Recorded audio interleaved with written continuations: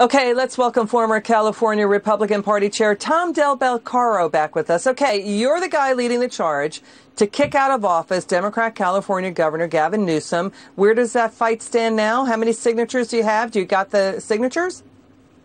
Well, I'm just one of them, but we well past 1.3 million. Our group alone, RescueCalifornia.org, took in 20,000 signatures yesterday. And so we need 1.495 million valid signatures. We expect to pass that in the middle of February, and then we're going to keep pushing to get to 1.8 to create a cushion.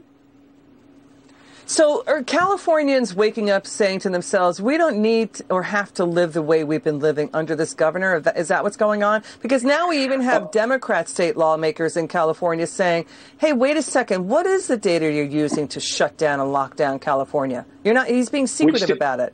What's going on there? Yeah, not seem secretive. Not seem secretive. He's refusing to give it out. We have Democrats donating big money to RescueCalifornia.org. Those 1.3 million signatures are lots of Democrats. In November, they turned down Gavin Newsom's policies of a tax increase, getting rid of Uber and Lyft as we know it, and cashless bail. His policies are not practical, and they're not popular right now, which is why he took a big dive in the poll in the last 4 months. He, as the LA Times put it, he's plummeting. So there's blood in the water. Democrats are coming out and thinking about running. This is going to be an exciting next couple of months. And the rest of the year, the recall election will be in August. Yeah, so he's leaving voters in the dark about what data he's using to shut down and lock down California.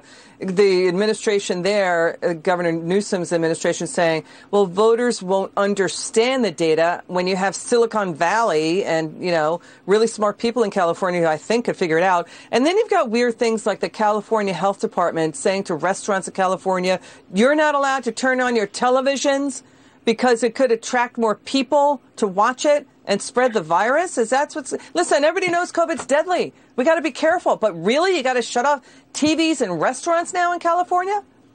Yeah, and what about the workers if they want to watch it? Think about their policy of having these vaccination points at Dodger Stadium. For a year, they've been telling seniors don't go near crowds. Dodger Stadium's a crowd by definition. You're right. If they disclose this stuff, some very smart people in the state would be able to give their input and improve it. That's why West Virginia, as you remember, that governor talked about his private-public partnership. We don't have that in California. We have government-centric and therefore government failure on COVID, water, electricity, poverty, homelessness, on and on.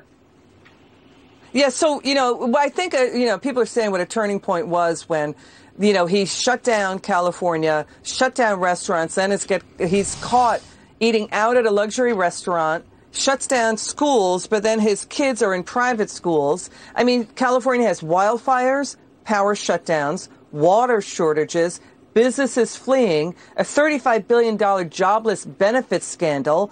And California has a lot of problems to deal with, and it's an issue of leadership. Tom, take that on. Yeah, absolutely. And now, as I predicted, that we're getting close to the signatures, candidates are coming out, and Californians are looking for answers, not politicians. And we will see a contrast between logical policies versus Newsom. And I expect this to go forward. And Gavin Newsom is definitely in trouble in allegedly one of the bluest states in the country. All right. Tom Beccaro, thanks for joining us with the update. It's good to see you. Take care.